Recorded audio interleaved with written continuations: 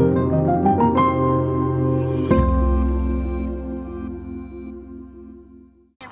I'm Chrissy, and you're watching the Corvette channel. Don't forget to click to subscribe.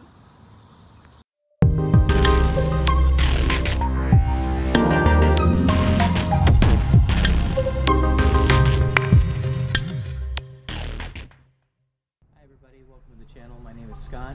Today I'm working on my 1992 Corvette. I'm going to be changing the seat covers out. I ordered them a few weeks ago. These were the original seats and they were tore. And I had done a lot of work to try to get them put back together, but as you can see right here, the stitching is coming apart and up here, and I've had to patch all along the seat here. And this was originally the driver's seat, and I switched it over to get the load off the bolsters on the outside. But finally, actually as an anniversary present, Jennifer got me these new seats, and we had them custom ordered to match the steering wheel that I put in, which is the black leather with the red stitching. So I wanted to just go show you how you go ahead and pull these out, so it's not as intimidating as you think it is. It's actually pretty easy to do. So I'm going to go ahead and pull the passenger seat out, and at that point we'll go inside. We'll take these out and go inside, and I'll show you how to take it all apart, put the new covers on, and then go ahead and be able to put them back together. But they're very simple to do. So first thing you want to do is on the bottom there's a little handle. There's a little, and it's going to be too hard to see it. Let me see. I'm going to try to bring the camera around here, and you're going to be able to hopefully see it here. There's a little lever right here, and this little guy right here has to be pushed down and out of the way so you can lift this seat cushion up and out. So this little guy right here just drops down, and it goes like so. Let's see if I can do this one-handed. Like so, and then this will just lift up and it comes out. So you can see right there that it's it just comes out of there like so. And there's this little lever that I was talking about. So that's, you can see right here. So that's all there is to that. So on the back side of the seat, normally there's two latches. This one actually had one torn, and I wasn't going to fix it until I redid the seats. But they have a little metal clip here in the back. You can see that right there. This one had already come loose, but if you can see that little clip, there's normally one right here glued also. And so these little guys, they just hook. You can see it's here; it's still hooked on. So when we go to do this, I'll just glue this back in with some silicone. So just the wire snaps onto here like so, and I'll have to probably use some pliers or something. There we go. So that is normally mounted right here, and that is all it holds the back of the seat in. And then you have the same exact thing down here in the back too. And you can see that one actually was loose already. But this one here, it just slides out and over, and then you can see where they hook on. Right here, there's your mounting points right there. So literally that's what it takes. That's what your seat looks like when there's nothing in there. And it's actually much easier on these than it is on the C5 or the C6. And I have no idea how they come apart on the C7, so hopefully I never have to find that out. But anyway, so we're going to go ahead and stop the video now. I'm going to go ahead and get this set up inside the house so I'm not outside. And we'll take these covers off and put the new ones on, and then you'll get to see how that's done. Alright, we'll see you then. Okay, I just wanted to give you a little side-by-side comparison here what the old cushion looked like before we take and pull all the foam out from underneath it. And then this is the new cover here. And again, this was something that I found on eBay. There's it's a custom shop that's in Houston. I believe it's in Houston, Texas. And they took them about 3 or 4 weeks to get it ordered, and another week to ship them. So very, very custom. They'll do any of the coloring that you want to do, all the different types of stitchings, and all of the different emblems. So as you can see here, it's got the custom red stitching to match the steering wheel that I put in. So we've got them here on the table, and as you can see right here, the seats are put together with hog rings.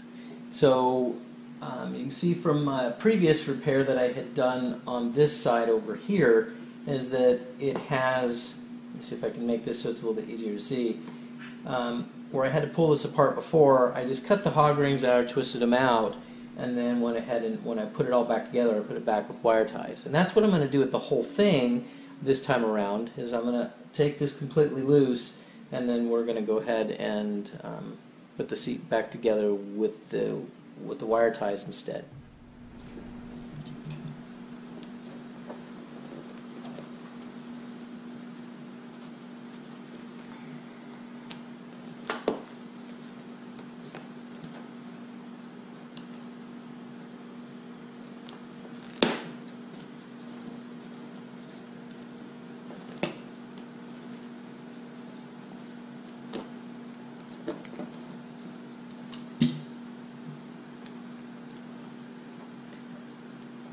Basically what I'm doing here is I'm just pulling these hog rings loose and have to take each one of them out of the seat, which will take a little bit of time, so it's just something that it's not hard, it just takes a little bit of time to do. And then just reverse the process, putting the other ones back on, except I'm going to use wire ties in place of the metal hog rings. So I'm not going to bore you with all of this wonderful fight of getting these out of here, but we'll go ahead and we'll resume once I get them loose, and then we can move on. I'll show you the next step. What I've got here so far is we've got all the sides peeled loose, all the back and at the top, but we've also got some stuff where the liner is been sucked up into this, into the foam, to be able to make it so it has that little pillow effect right here. So with that being done, they put some special hooks into the fabric here that sucks it up through the foam, and so in order to get that to do that, let me see, I think I actually flipped it down here.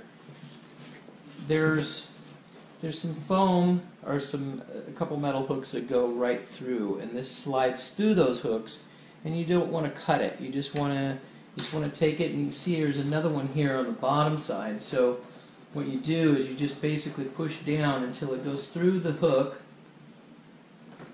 which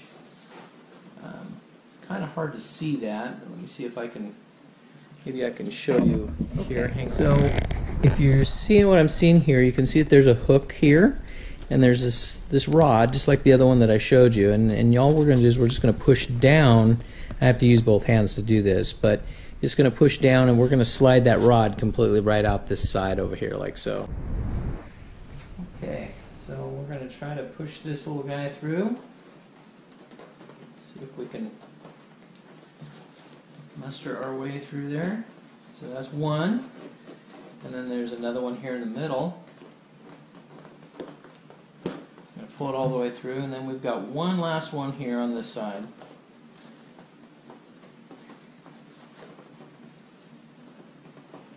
This little guy is going to be a little bit harder to deal with. There we go. So as you can see right here, it just came right out. Okay, now what that'll do is it'll allow for this cushion to completely come out of the fabric, or out of the cushion itself, out of the foam. Okay, and then we're going to find that's going to be the case on some other spots along the way.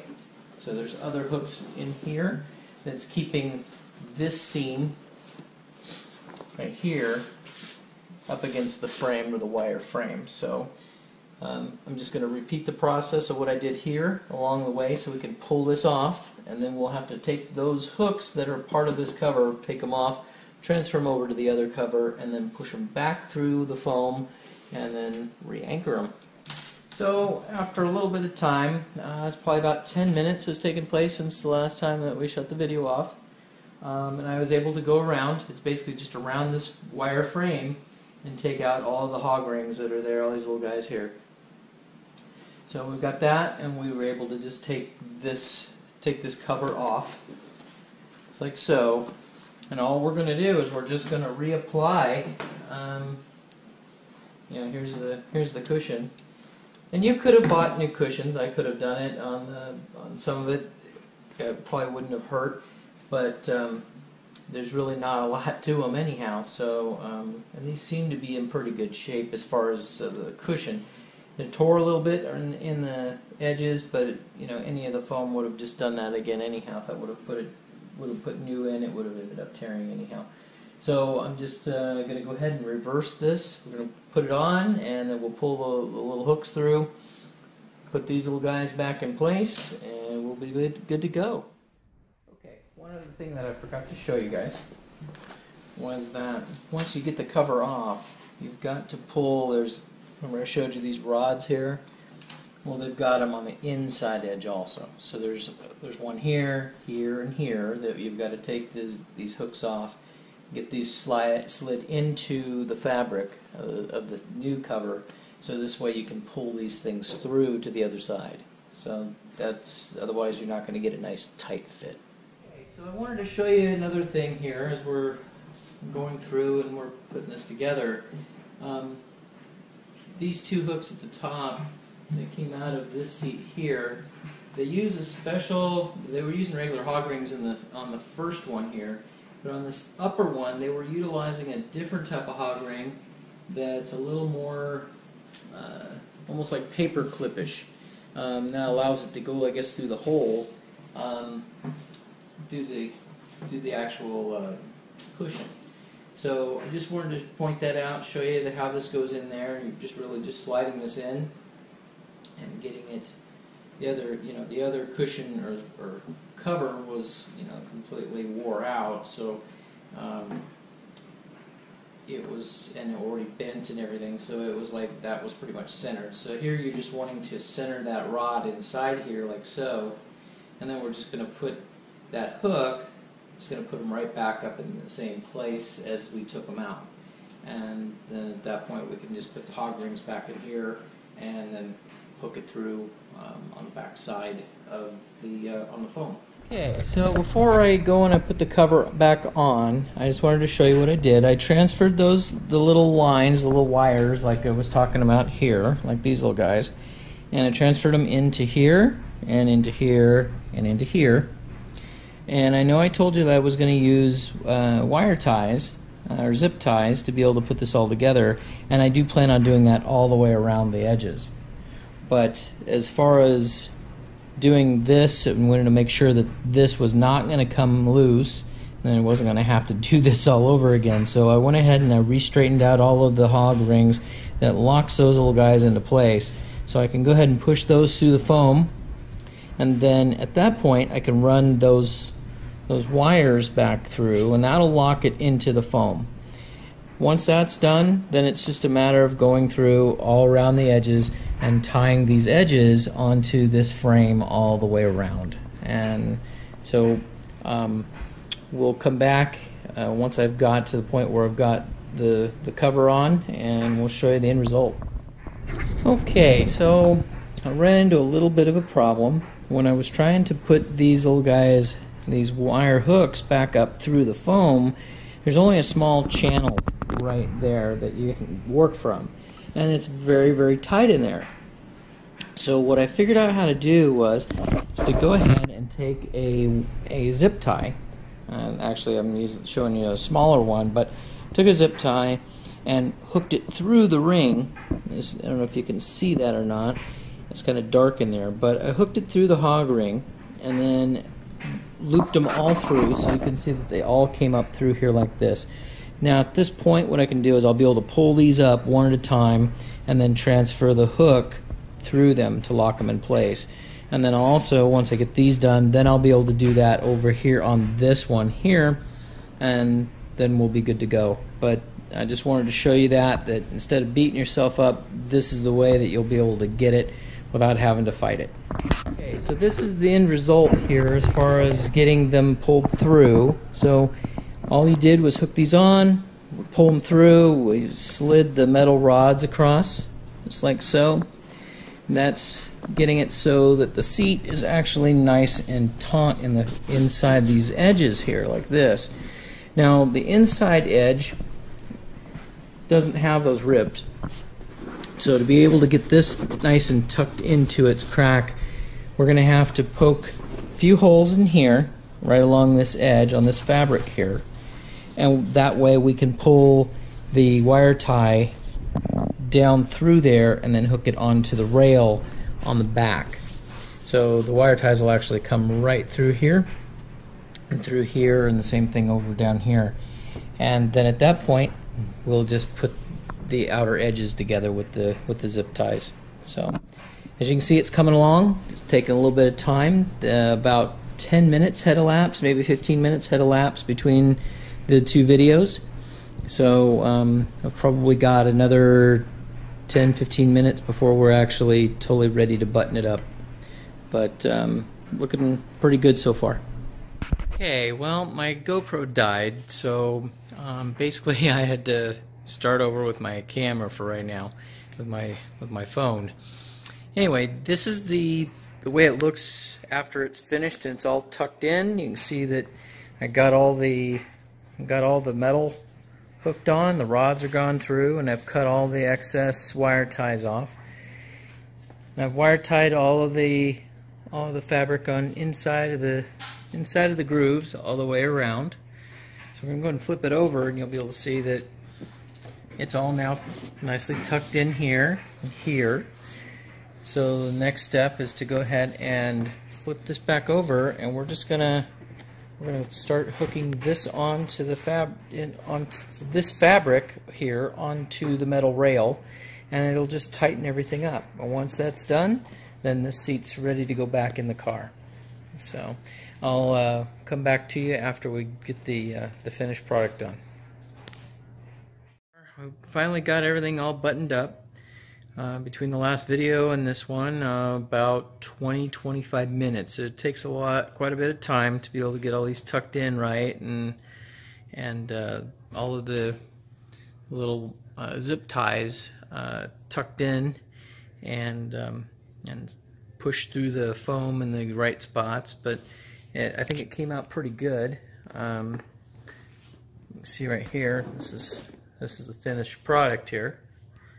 And I think it came out pretty nice. Now, the next thing I'm going to do is I'm going to go out and set this in the car and see if it fits, and make sure that it works and looks all right. Okay, well, here's the seats, at least the backs. I was able to finish the backs tonight. It's getting a little too late. I'm going to go ahead and hold off on the bottom, so I just put the bottom ones back in. But you can see the backs themselves look pretty darn good. So we're going to have, some, like I said, there's little wrinkles in the seats. And those will go away with with some sun hitting them. These things were just folded up really tight in the package when I got them. So anyway, so far it's looking really, really nice, and we will finish this video probably tomorrow night when I get done, when I get home from work.